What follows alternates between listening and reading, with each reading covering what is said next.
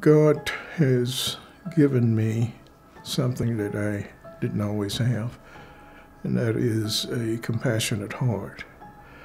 I was an individual who was very gruffy and rough.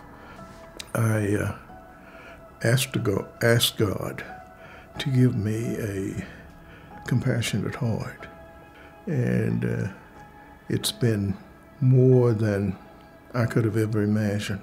I think it made me a better pastor as a result of that. My birth mother had passed away when I was a toddler, so I was basically raised by my dad and stepmother. And my stepmother is primarily the one who was responsible for leading me to Christ. She enrolled me in a correspondent Bible class, and in a year or so, I professed my faith in Christ during our annual church revival. People used to tell me, "You're going to be a preacher one day." And I had no intention of being a preacher. I didn't even like preachers. So I went on and did my best to go the opposite direction from preaching. I eventually did literally surrender to that calling. I had no concept of a call to missions, because the only thing I knew that a black preacher could do was to be a pastor or serve in some other capacity in the church. Eventually, I sensed that maybe this is the direction God wanted me to go in ministry.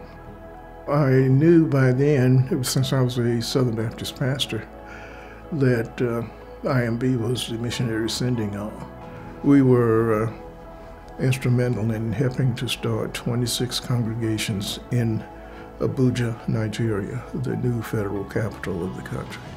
And one of the largest churches in Nigeria in terms of not only what they are doing, but in terms of membership, is the very first one that we helped to get started. And it's now the First Baptist Church of Abuja. When I was overseas, I lived and worked among people who had next to nothing. Most of them were very poor, and they had difficult lives. And I could identify with that. And as a result, I took on the attitude that if you're going to succeed as a member of this church or as a Christian in this environment, you've got to develop toughness and the ability to rely upon God.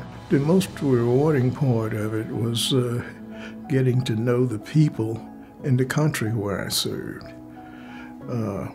They became really family. Even though we had planned on staying there until retirement, we had in our minds that eventually we would come back to the States and retire here. But when I left Nigeria,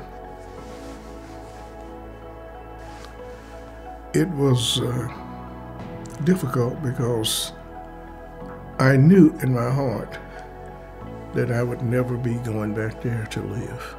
I shall never forget those people.